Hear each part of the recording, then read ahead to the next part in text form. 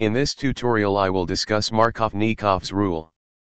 This rule states that when a protic acid like hydrogen halide is added to an asymmetric alkene like propene, the acidic hydrogen attaches itself to the carbon having a greater number of hydrogen substituents, whereas the halide group attaches itself to the carbon atom which has a greater number of alkyl substituents.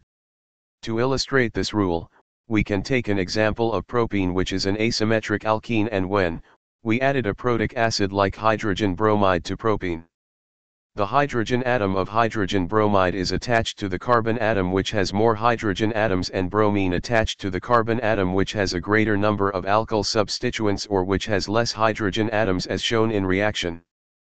But don't get confused that the addition reaction takes place in double bonded carbon, not in other carbon. Hope you know it. Thanks for watching.